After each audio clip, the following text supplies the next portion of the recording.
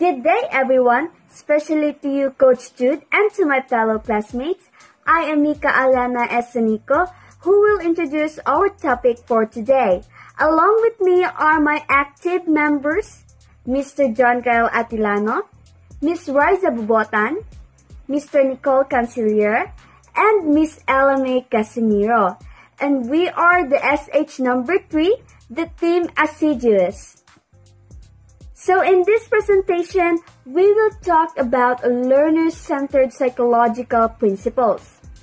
The term student-centered learning refers to a wide variety of educational programs, learning experiences, instructional approaches, and academic support strategies that are intended to address the distinct learning needs, interests, aspirations, or cultural backgrounds of individual students and group of students, while psychological principles help us students to learn more effectively.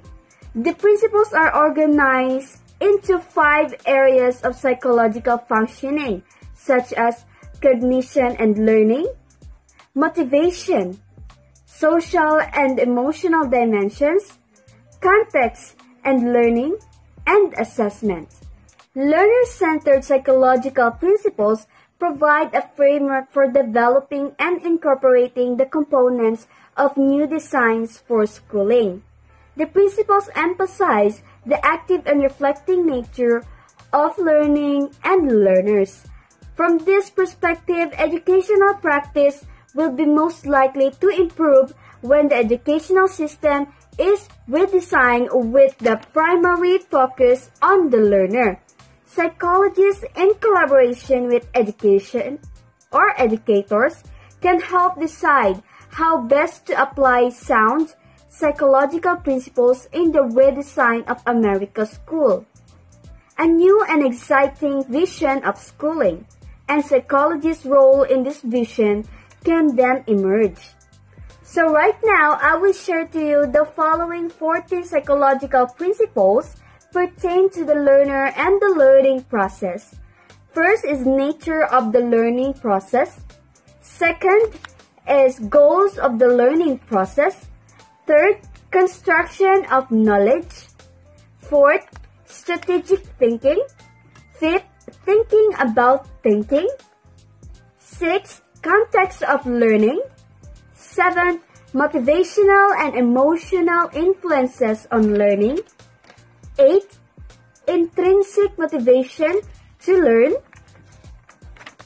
9. Effects of motivation on effort. 10. Development influences on learning.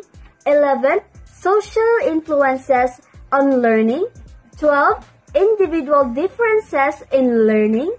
13. Learning and diversity. And lastly, number 14, standards and assessment.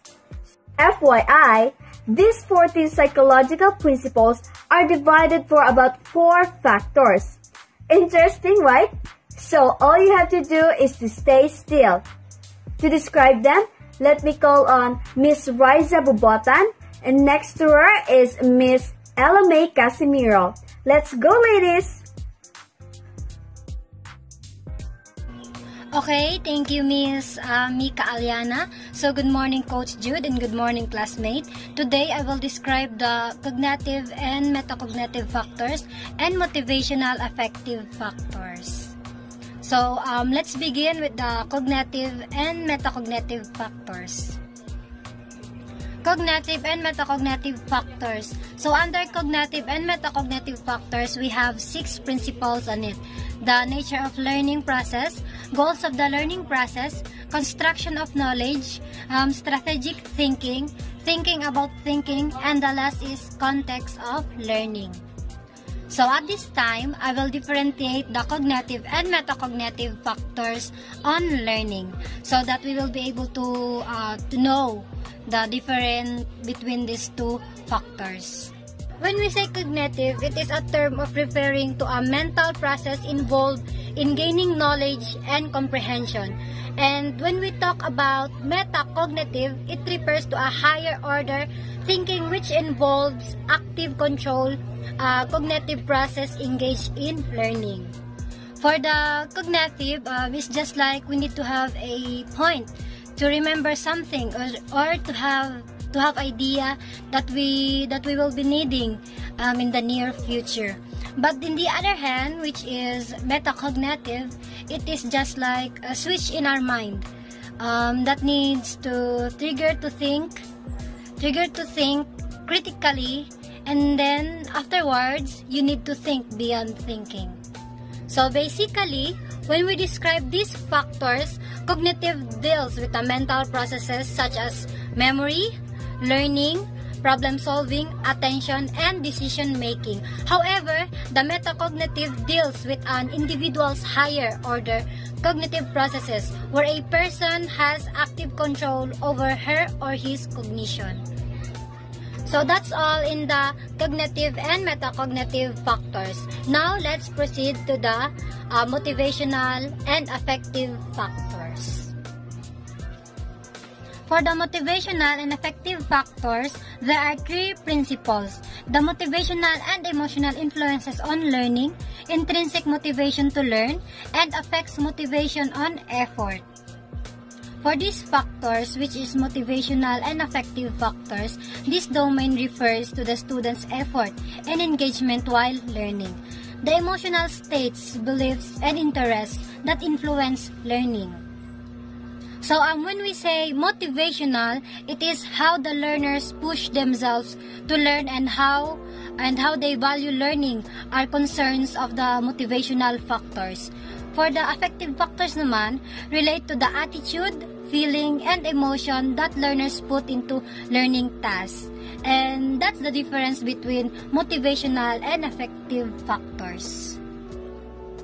So when we describe these factors and its principle, the learner-centered principles indicate the student's motivation to learn is natural when they perceive the context to be supported and the content to be meaningful and relevant.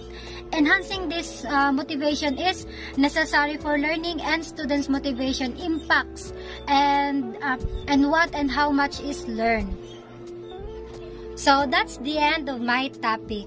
So for the next reporter will be Miss Ella Casimiro, and she will describe the developmental and social factors and individuals' differences. So Ella May, take it on.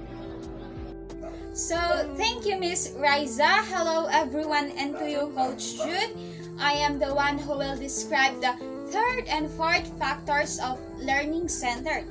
So, the third one is developmental and social factors.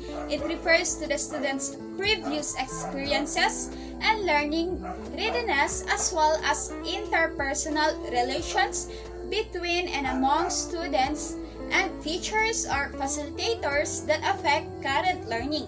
Activities that account for these differences between and within students are more effective.